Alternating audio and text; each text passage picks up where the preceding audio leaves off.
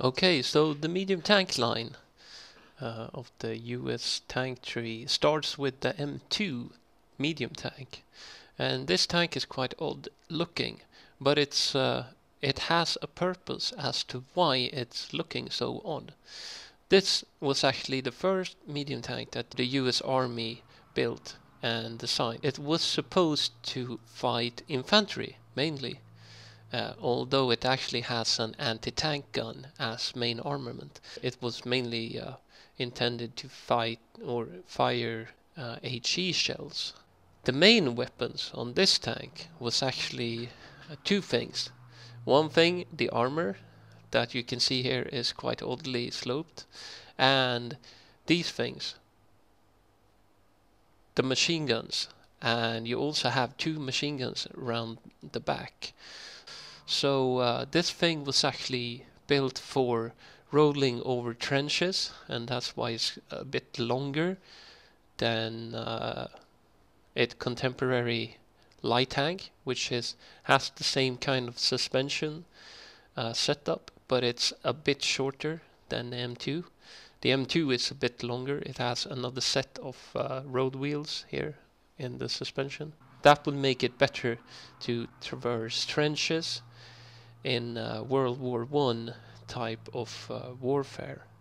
So the oddly shaped armor at the front is also designed to deflect shots down into the trenches or out to the sides to kill enemy infantry that might be nearby this tank. So it's yeah, it's an anti-infantry tank mostly, but in the game this tank can actually fight other tanks. Although the armor isn't all that thick, it's quite well sloped, so it does actually bounce shells from time to time at its rank. It has a battle rating of 1.3, so that means this thing will mostly face reserve tanks and so on. But the army wasn't satisfied with this thing coming into World War II, since they realized that the Second World War wasn't going to be an immobile war with trenches and heavy artillery pounding at the enemy's lines from 2 kilometers behind the lines. The Second World War would be a mobile war where tanks and air forces would play a major role, and even the infantry would be mechanized and moving fast over the plains. And if you've been reading up on some World War II history, you get the idea. So, what could they do to change the situation? They had these tanks defending the homeland, and this tank against a Panzer III with a long barreled 50mm gun would stand no chance. So, they used the suspension and the hull for this tank, and they made this thing, the M3 Lee, as a stopgap tank. It's the same hull and the same suspension and almost the same engine as well. And this thing was up armored, it had better armor, and it had a gun specialized in fighting infantry, and then it had two turrets with two machine guns and anti-tank cannon, the same kind of cannon that the M2 had to fight tanks with. And this thing was actually, it wasn't designed to be the mainstay of the American tank forces. It was just made for as a stopgap measure until they got the next tank ready for the war. And that tank would be the M4A1 Stuart. No, the M4A1 Sherman. Although the US Army didn't really call it Sherman, they just called it the M4A1. So this thing had some significant features that was revolutionary for the American tanks. It had only one turret with one main gun. It had a dual purpose gun that could fire HE shells as well as AP rounds, and it actually did significant damage to enemy tanks, this gun. The 37mm of the M3 Lee didn't really penetrate German tanks at longer ranges when it came across them in Africa. So it was very important for the US Army to get a tank with one very potent gun against these German tanks. So enter the M4A1 in the end of 1942. So at the Battle of El Alamein, these things served on the British side, and they did very well against German tanks, because this thing was actually better armored than the German tanks. The German tanks had boxy armor, unsloped, whereas the M4A1 had sloped frontal hull armor and decent turret armor, as well as a superior gun to the German tanks. So that caused a bit of panic in the German lines. So they had to upgrade their tanks in order to face the upcoming threat of these tanks on the battlefield. So this was the first Sherman, and after that came the M4. So it's a bit odd. You have the M4 and then you have the M4A1. The M4 was a tank that had, instead of a bubble-like frontal hull plate, they found out that if you used a single piece of welded armor as the front, it would take less time to make the tank at the factory, and it would be better protected against enemy anti-tank shells than the M4A1 was. However, they forgot to take care of these two bubbles up here, or bubble-like extensions of the hull. What these things were in effect on the battlefield was that they were huge weak spots on this tank. So that's why they have added armor plates here to increase the sloping of the hull. And although it's not really as sloped as this plate here, it increases the chance that the frontal hull will bounce a shell if you hit the driver's and the radio operator's bubble hatch, or whatever you call it. So this was the first step in order to modify the M4A1 into a very good working tank on the battlefield, and that was the M4 Sherman.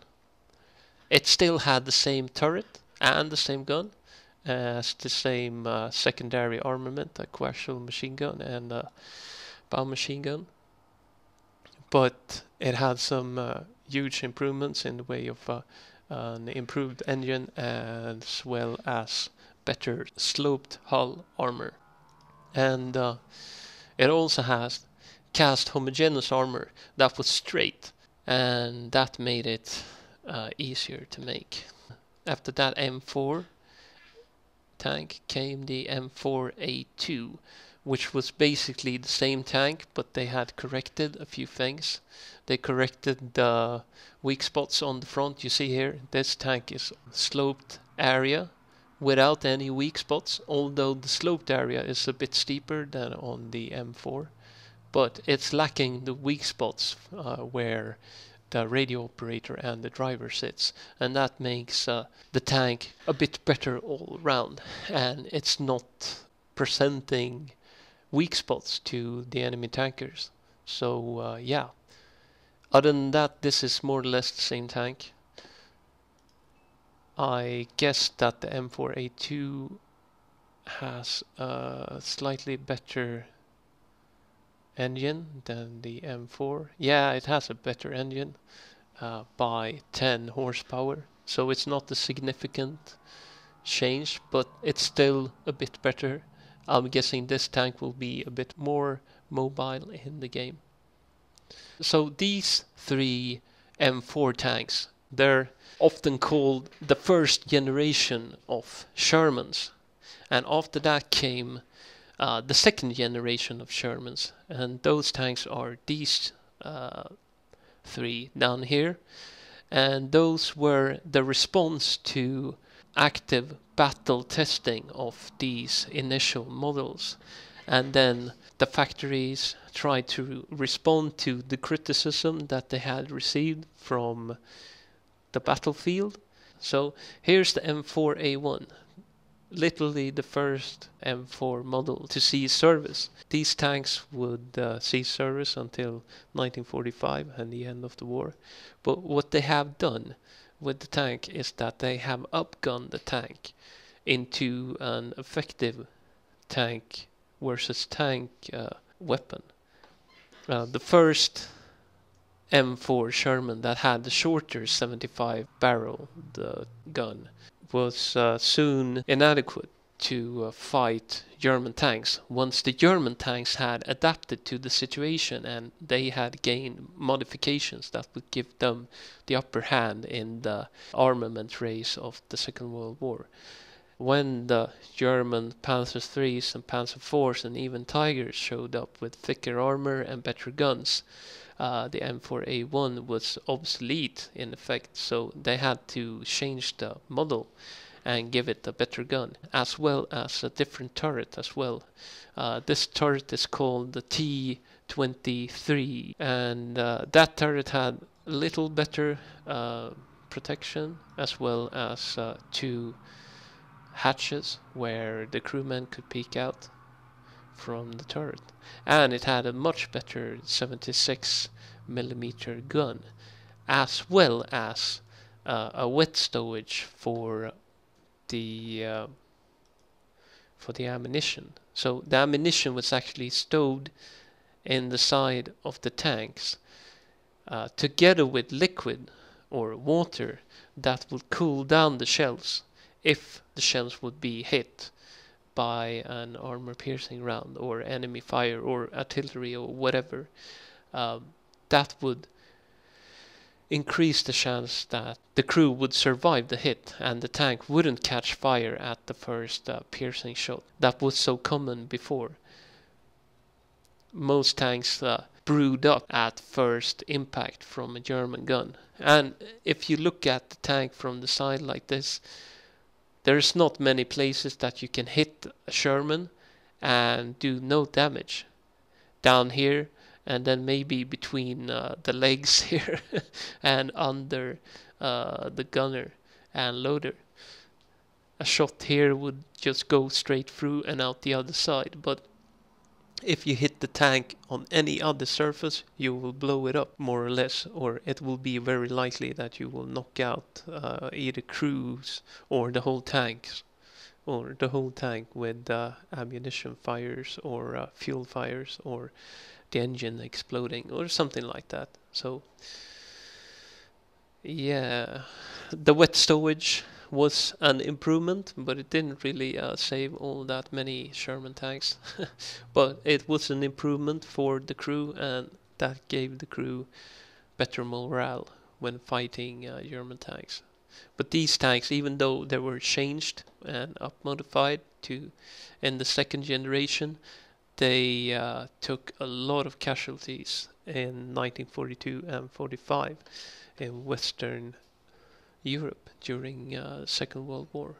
So looking at the M4A2 and the M4A3, they're basically the same tank.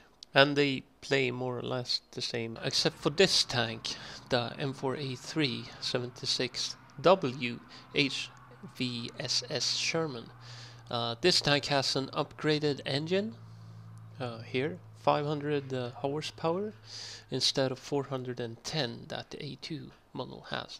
And this tank also has an upgraded transmission. It's called the HVSS, and that made the tank more effective, and it used its horsepower in a better way than the other tanks. So this tank should be more mobile, as well as it should pack a good punch with this 76mm gun that was actually designed for anti-tank warfare only, but it can also fire HE rounds as well. So it's a much better dual-purpose gun.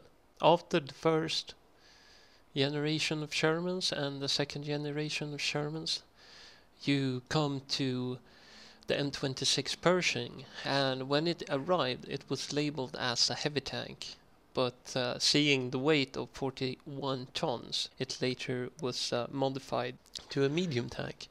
And this tank was actually the answer to the Germans' Tiger tank.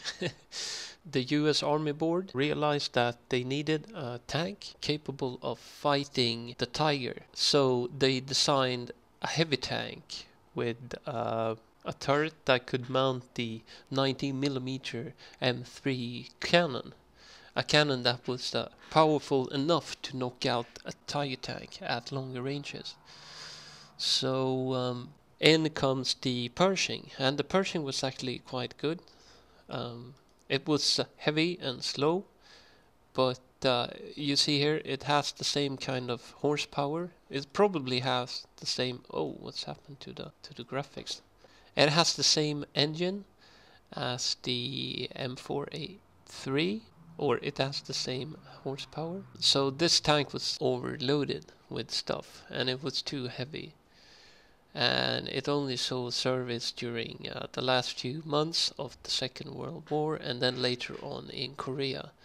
And although it did a fine job of knocking out German tanks, and later on knocking out T-34-85s in Korea, these tanks were too few in numbers to make a difference, and there were other tanks coming up after this tank that would be better suited for the same role, and those tanks would be the new medium tank line, the Patton tanks, M46 and the M47, and then later on the M48 and the M60 Pattons.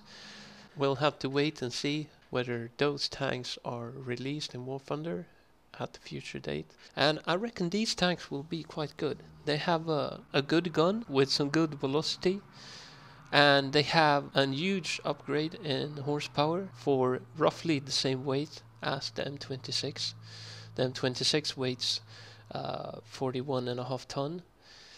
The M46 weighs only 2 tons more, and this tank weighs 2 tons more than M46. But what the Pattons share is a very good engine, sitting at 810 horsepower. And my guess, although I can't say for certain, but I think that in this game the M46 and the M47 will be mobile tanks, medium tanks that you will be able to use them as skirmishers, and if you get a chance you will knock out tanks with those 90mm guns. I'm a bit uncertain, however, if these tanks will be a dangerous opponent against the T-54, because they have weak spots in the front, and they have shot traps, like here. If you hit below the gun, the shot will automatically bounce into the tank from above and kill the crew, or a shot hitting the front hull might bounce up into the gun and then down into the crew compartment. But all round these tanks should be good. I'm seeing that they have a minus 10 degree vertical guidance, and that makes the Patton tanks good at hold down positions, or if they cross a ridge they will easily get a shot off before T-54 get an opportunity for a shot, since their turret is a bit flatter and more wide. But you have to pay for that in the way of protection on the crew and so on. So I guess I'll have to do some testing, unlock these tanks and then play them in the game before I can come with a final verdict. But looking at the paper stats, I'm kind of thinking that these tanks might be a bit thinly armored, although you see here the effective thickness is 178mm on the hull, but you have less armor here and almost no armor here at all. Even the effective thickness is quite weak. Although around the gun on the turret is a piece of armor or an area that will probably bounce shells, but I don't know.